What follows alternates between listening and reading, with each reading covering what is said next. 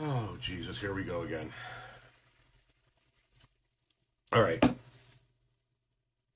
Take notes so that we don't have to continue to repeat ourselves. In the current day and age, the way that undocumented workers pay taxes through gainful employment legally in the United States of America is by being issued something called an ITIN number. It's called an Individual Taxpayer Identification Number, I believe is what those initials stand for. This was around towards the tail end of my career, but predominantly 20, 25 years ago, the way this shit worked was workers would go buy a set of documents from somebody. Usually, back in my heyday, it would cost you about $1,000 to get a set of 3 documents: a driver's license, a social security card, and a green card. The social security numbers were just randomly generated in a machine. Sometimes they would actually match an existing social security number. Sometimes it wouldn't match anything.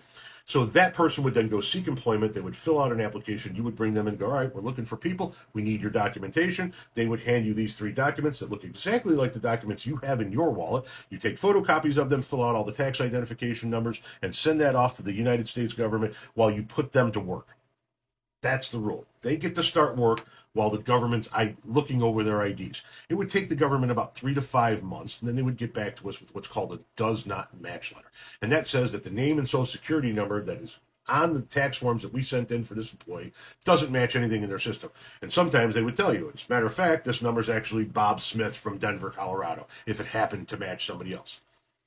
And that's where it ended. No follow-up, no enforcement, no swinging back in another month or two saying, hey, did you get rid of that guy whose social security number didn't match? Now, why is that?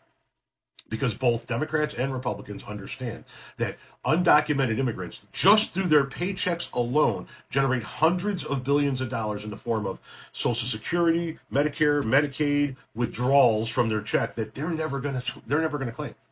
These people don't claim unemployment for the most part. They're afraid of getting caught and being deported. They're never going to file a Social Security claim. It's free money that's flowing into the government, and neither side wants to shut that spigot off because that's how much of an economic powerhouse the undocumented segment of our society is. And that's not even touching the amount of sales taxes they generate on a state, county, and local level. Undocumented workers in this country from all stripes, not just from South and Central America.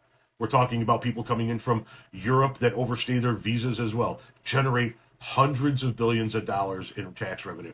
And a lot of it comes out of legally taxable paychecks. And nobody wants to shut that off. Nobody. Because that would be a massive chunk of money gone from what's currently flowing into the coffers that they have no way of making up.